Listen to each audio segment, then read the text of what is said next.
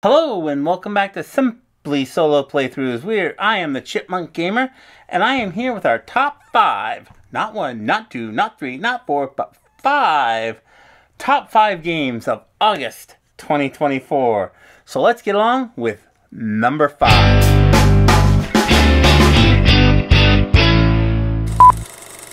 Game number 5 is Harsh Shadows.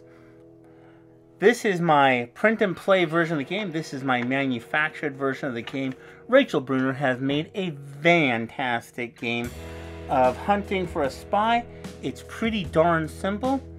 You move to a location, you turn over a thing that allows you to have a clue. This allows you to have a clue. And then you can go over here and you can take a look at clues, red herrings. You do have to have all 3 of these items, which you find at various locations, and you have to have all 3 of them, and you have to have the red herring, which is the most difficult item sometimes to find. But once you have that, you then end up on the same spot as the spy, and you confront the spy with the evidence, you show him what you have, and the game is over. The discovery does work as a countdown timer along with your end timer. You of course can run into a convenient bomb, which you can use a diffusing kit, or you can use one of your items that you have to defuse it. Bad news, that might be something that you actually need. So, number 5, Harsh Shadows by Rachel Bruner is available. Go get it. It is a great game.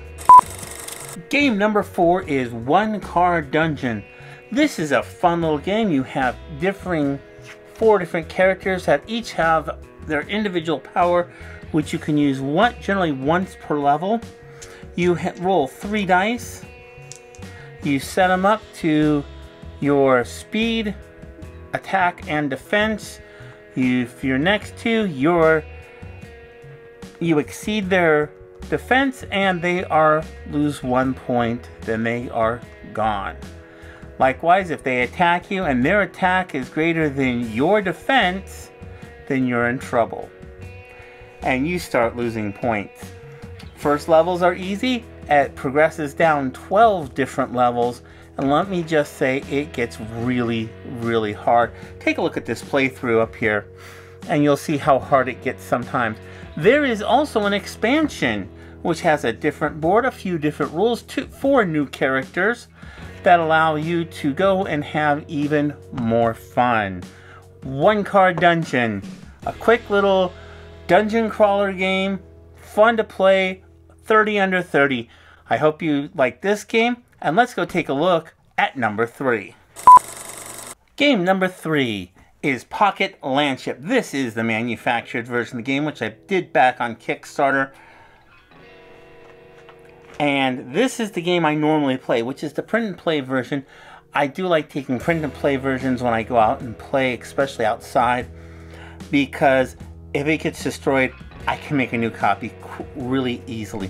This is part of my low-cost print and play top 5, and this is just such a good game. So what happens is you only fight the front. You roll the dice, see what happens. Let's re-roll those. Okay, they go from lowest to highest. Over here, nothing will happen. Number 4, 1 damage to sponsors, which are the sponsons. Sponsons, not sponsors. And 5, retreat and repair, swap with back. So then the landship comes forward, and then you go on ahead, you attack, and you have to place your dice where you want to have them based on what you're going to have. We're going to repair the sponsons by 1. We're going to attack right front. 2 to infantry artillery, 1 damage to a landship, and over here we will second mud, no action. But you can place these any way that you want. It doesn't matter where they go. You get to decide. These are just placed in order that they roll. So this is Pocket Landship, a great one-page, 9-card game that does have a Kickstarter version of it that you may prefer. But this is my third most played game of August 2024. As an extra note, everything fits in one small little bag. And this is one of these games that when I put it out, I will play 6, 7, 8 times, one after another. So let's go take a look at number 2. Number 2 is Star Wars: The Deck Building Game. This is the Leaders variant by Azure Death, as found on Board Game Geek. This is a really great solo variant. You will play as either the Rebel or the Empire. In this case, I am playing as the Rebels. So the Empire leader goes here. They go on ahead and start. You get the Stormtrooper. This will move over here. You can buy 3. Anything up to 3 that is either a Imperial or a neutral player. They will always go for the largest capital ship that they can find. In this case, they will buy the TIE Interceptor. That goes on over here at the end of their turn. They will go on ahead and put those cards over there. And then, of course, you'll take your turn with your cards. This is a great solo variant. Thank you, Azure Death. I really appreciate it. And I really hope you enjoy this game, because this is where I bought this game for this solo variant. I was not going to buy it. So well worth playing, well worth having fun. I hope you enjoy this, and let's go take a look at the top game.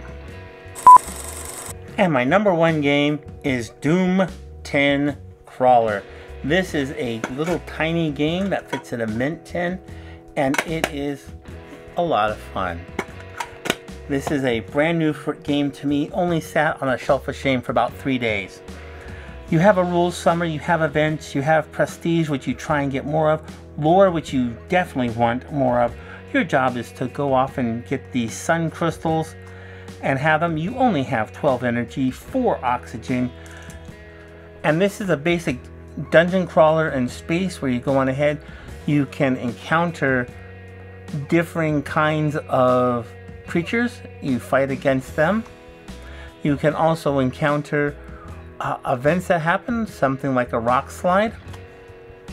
And of course, you're rolling dice the whole time to see if you pass or fail or what you do.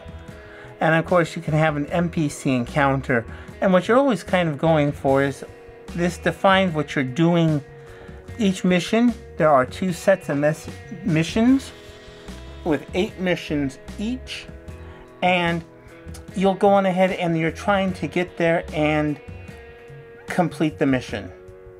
There is also an event. The events are kind of nice because you'll roll 2 different dice and you'll have to match up what you're going to do, so you end up with quite a bit of choices, 36 of them. And then of course, once you hit an objective, then you can go on ahead and see if you can pass it. So I hope you have enjoyed this. Doom 10 Crawler was my most played game for this month, and I hope that you have enjoyed this video. Please make sure you like and subscribe. Take a look at this next video right over here, and I hope that you have a fantastic day. Please like and subscribe.